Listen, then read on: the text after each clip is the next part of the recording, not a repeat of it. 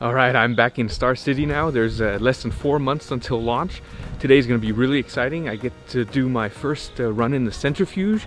I'll get to feel what 4G feels like, and then later today 8G, and that's of course to give me a kind of an understanding of what could happen during a ballistic entry. Hopefully that won't happen, but at least should be a lot of fun today. So let's go have a look at the Centrifuge. All right, here we are. This is one of 2 centrifuges in Star City where we can run through a normal re-entry profile and also a ballistic re-entry profile, which we use in case of emergencies. During the run, I'll be performing a variety of tests. I'll be testing my reaction times, my visual acuity, and also my field of vision by responding to a set of blinking lights and also doing some tests on the computer monitor in front of me. I'll have to respond to the test by pressing a button on a hand controller. The hand controller also includes a dead man switch, so in case I should pass out, I'll automatically release the dead man switch and the centrifuge will stop, but hopefully there'll be no need for that. All right, here we go, ready to roll.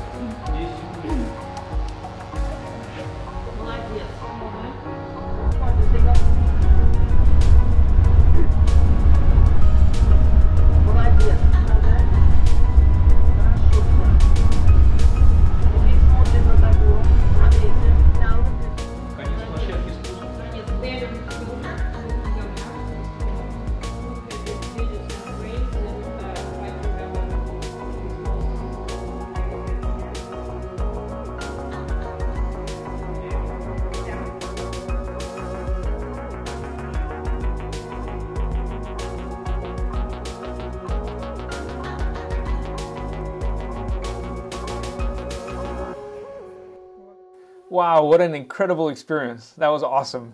I could definitely feel the difficulty of breathing during the 8G portion of the run.